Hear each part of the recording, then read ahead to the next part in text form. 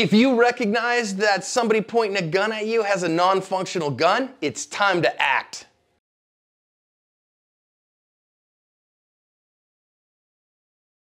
Hi everyone, welcome to today's lesson here at Active Self-Protection. I'm your host, John Correa.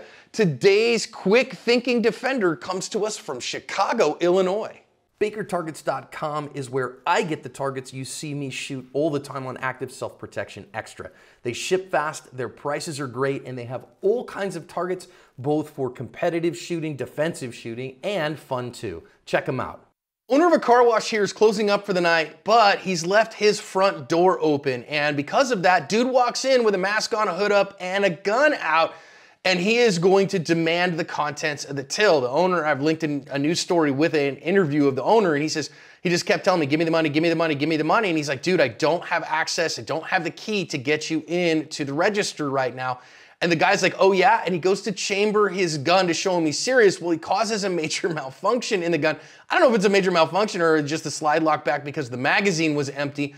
And now our erstwhile armed robber is trying to fix it while our owner's recognizing this gun's not right.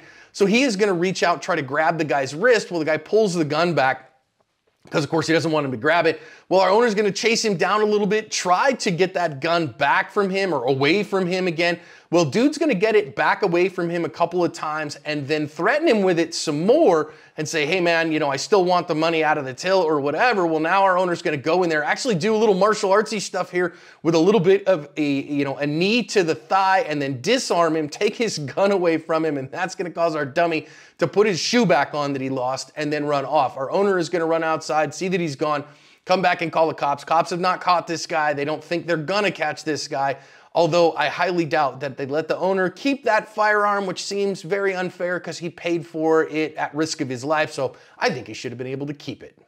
Now, I think it would have been a whole lot less dangerous had he had a firearm on him, and we're gonna talk about that in the lessons, but hey, where all my Illinois peeps at who have their firearms owner ID card and have gotten their CCW? Get your hands up, would you? So of course, if your place of business is closed, friends, and you're closing up for the night, which you're probably gonna do by yourself, you might have some cash around, lock your dang door, right? Make sure that your door is locked because obviously, you know, miscreants coming in after hours, there's no reason to leave it open. My guess is it's just an oversight, right? This is why we use checklists to close our businesses. Next, of course, this guy comes in, hood up and mask on. It's 2023, that is a prelude to an armed robbery beyond all question. There are still a few people wearing masks out there in the world, but pretty darn rare in the United States, and certainly not with a hood up. That is a prelude to an armed robbery. Paying attention in your world might give you a little bit more time to get your own gun out and get to work. Now then, he doesn't have that time because of course he's paying attention to his computer, and I get that. I do love here that he is using a very good surrender posture, right? So he has got, you notice his fingers splayed, his palms out, showing the guy, hey man, I don't want any problems. I also like that his hands are below his eye level. I would suggest here his hands are very out wide. I'd suggest you bring those hands in a little bit. Okay, man, no problem here. This is a much better defensive fence and a better place to start a counter ambush from. But I mean, hey, I think he's doing a really good job here of that surrender posture, and I want you to use purposeful compliance here. Look for an opportunity to better yourself. Now listen, if he's carrying a concealed firearm, I don't see a whole lot of opportunities here. Guys' eyes are really on him. Maybe if he has a really rocket fast draw, but I think that would be very, very difficult here. But now he notices that the guy has tried to chamber around and he has a malfunctioning gun. Now it's time to go. Get your own gun out and go to work on that guy.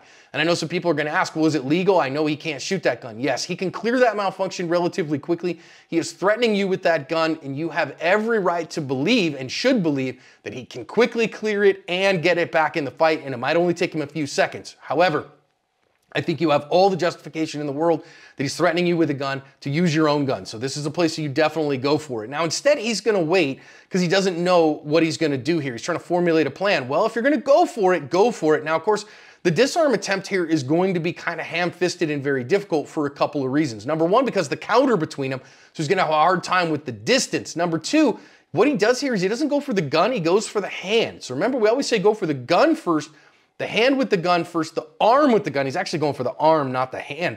Third, and the person last. So you want to control that gun if you can. I think if he'd actually gone for the gun, he might have gotten it and just snatched it away from him in that moment, all kung fu style. But instead, he is able here at least to dodge it away from him, but you notice that the countertop makes it very difficult. I don't recommend disarm attempts over counters because you can't control the distance. And that 5Ds plus 1, control the distance first, then you have to deflect, dominate, distract, disarm, disable. That's how that 5Ds goes. And you notice here he's trying to grab it again. Well, listen, if you know that that gun is out of battery, if you know it's not immediately deliverable, recognize you're fighting a person here, not just a gun. And so this is where your empty-handed skills come into play. I mean, unless he's got a gun on him, right? If he's got a gun, get your gun out and go to work on this guy. But if you don't, this is where standing striking should be really useful to you. Again, some standing striking should be a part of everybody's vocabulary.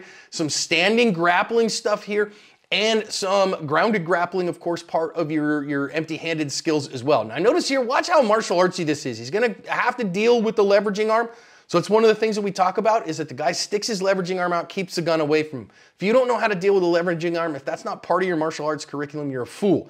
And it should be a significant part of it because we see this all the time. Remember, they use a leveraging arm differently if they got a knife in their hand versus if they have a gun. Like here he has a gun, he's gonna use that leveraging arm to push you away, to keep you away from the gun because he doesn't want you to touch that gun. If he has a knife, it's opposite. He's gonna use it to keep you close in order to leave the knife in range. Now you notice here, he gets the little knee to the thigh and then a twisting, turning disarm attempt. Pretty good martial arts disarm there. Pretty martial artsy, kind of looks to me like he might have had some training at that point.